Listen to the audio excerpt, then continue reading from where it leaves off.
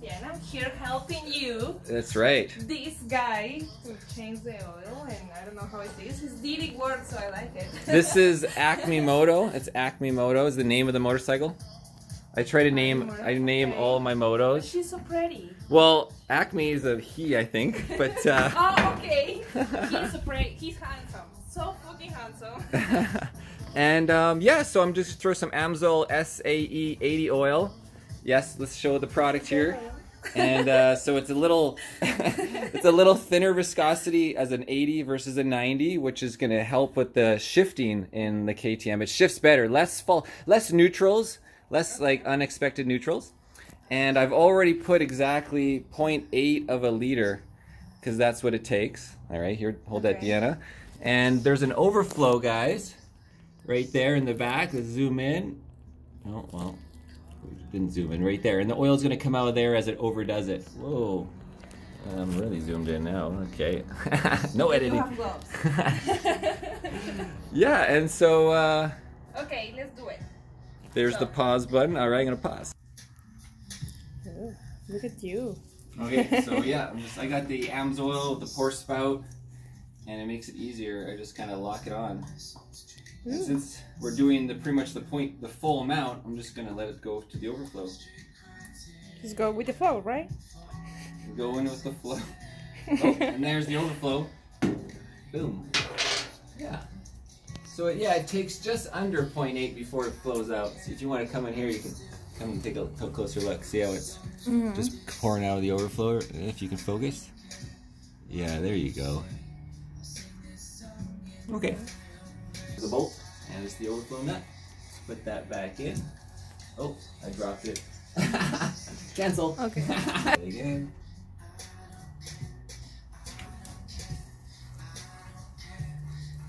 And of course, with the music in the background, the video will be demonetized for YouTube, so you should probably stop the music. If I want to make like $20 on this over like years. Give it a little torque. Don't over torque. And then there's the overflow. Okay. Yeah. That's it. Easy. Easy. Okay, yeah, start up the bike. We've got the oil in there now. Alright, let go of the button. Let go. Yeah, you're good. Oh,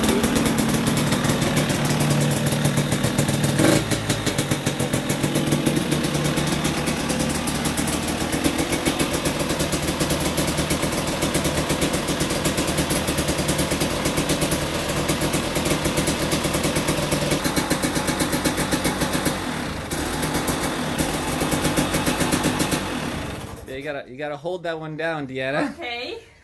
Well, you did it. Okay. So it's a good teacher. It's your first moto on and off. Electric. First moto. Sweet. Okay, we're back. Yes. All right. So we got the new gear oil in there. Obviously, I did air filters earlier. I got a new air filter in there, and Deanna, I'll show you. We'll oil this filter a little after the front wheel removal. Okay. So I want to change the tire. I got some new tire for a new front tire right here. Wow. And this is the C19 green stripe, so a little softer. So we'll get rid of this old guy, which has like 70 hours on it now, so it's pretty beat up. You can see it's like double. It's actually 5 millimeters longer, this one. So that's worn down 5 millimeters. Wow. Which is going to make a huge difference overall. And let's see what is the difference. So to the toolbox. We need to do the pinch bolts. Amazing. And these are Seattle Tools. It's a Canadian company, actually.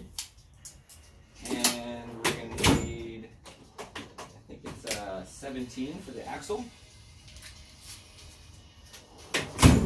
So we'll loosen up these pinch bolts.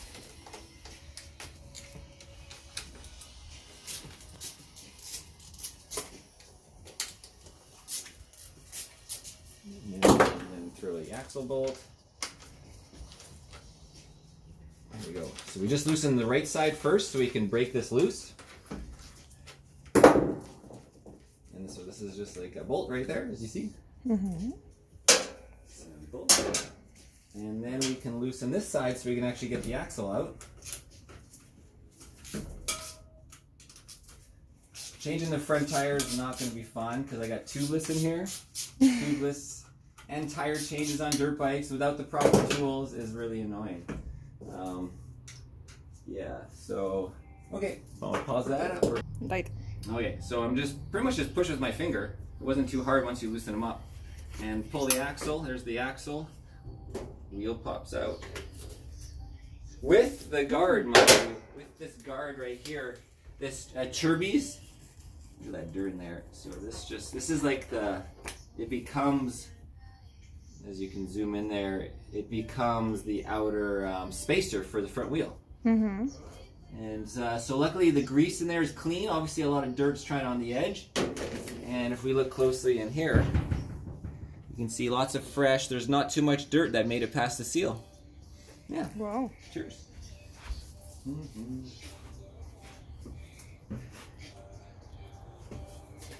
The spacer.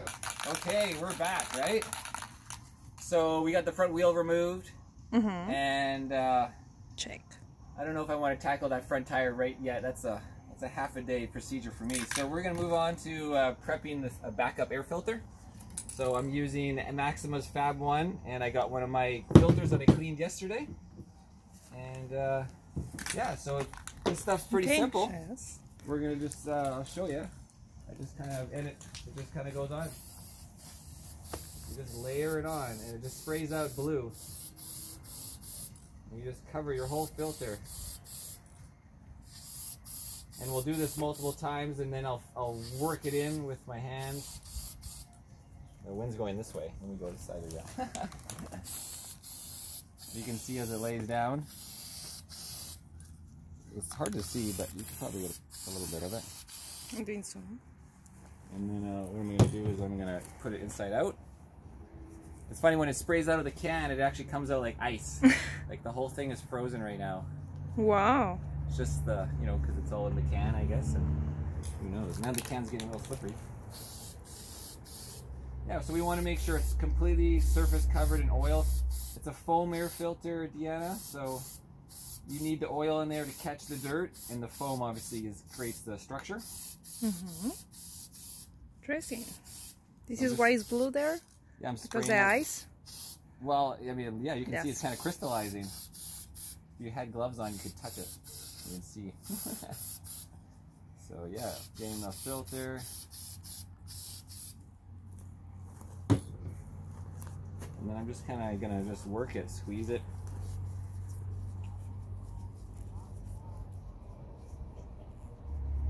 And so when I want to change the air filters, I'll be like, okay, just swap it. Because after you oil it and finish, like this is going to take another 10 minutes of kneading and stuff and checking to make sure it's even through. But then you can just throw it on the next cage and throw it on your bike in the morning, because you got to let it dry overnight, or you should let it dry so the oil is completely saturated and dried out evenly. Simple. So anyways, you can take a pause on this.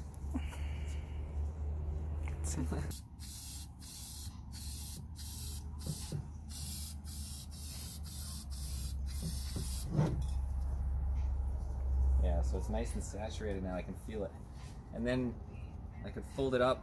Never twist a filter. You never wring a filter, because you can rip it, but you can squeeze it, right? I can collapse it and just give it a good squeeze to try to even out the oil. Yeah. This one sit. We'll let it sit now, because that should be plenty of oil. Maybe I'll double check the inside again. Just to be safe. It's important. I don't want dirt in my engine.